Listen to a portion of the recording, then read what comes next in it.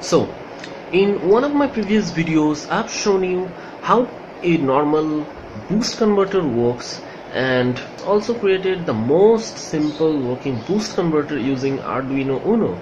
So, if you haven't watched this video yet, I will suggest you to watch that video before.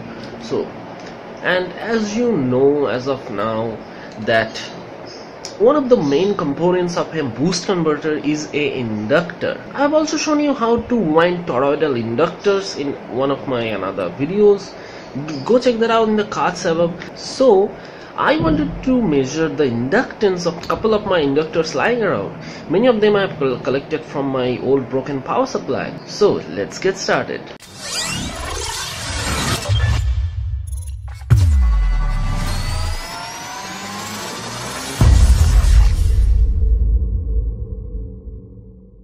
So, as you can see, these multimeters, they do not have any inductance measuring capability.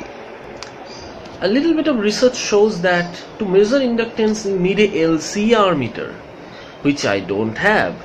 And I was searching in the internet, in the AliExpress. They cost quite a bit. I cannot afford it. But do you know, if you have an Arduino with yourself and have a little bit of knowledge about it, then nothing is needed. Yes, you can make a LCR meter using Arduino, or you can measure inductance using Arduino. So an YouTuber called Electro Noobs come to my rescue, and he has uploaded his own video how to measure inductance using Arduino. He have also provided the code, so I'm not discussing the theory here. Better you just go to his channel and then learn all the theories.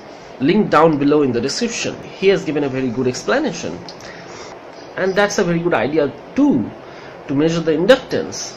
So I downloaded the code and a little bit beefed it up, because he made that for displaying the value in a external LCD, but I did it in my serial monitor because I do not have any external SDD. External SD, not SDD. Oh, not SD, it's LCD, okay? What the what was that? Okay, so what am I talking about? Redo. Okay, and see, it does its job pretty well. And now I can beef it up. I did it. Now it takes 100 readings and then calculates the mean out of them and then displays the unit, which is pretty accurate in my opinion.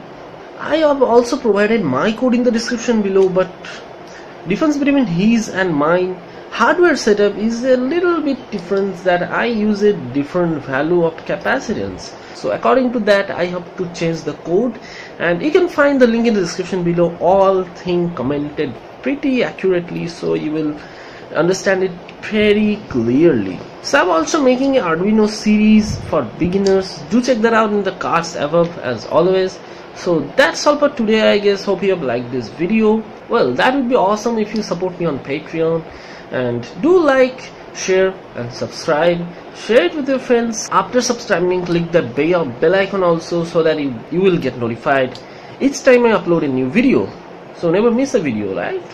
So that's all for today. This is Malhar. You are watching Out of Syllabus, and I am signing off.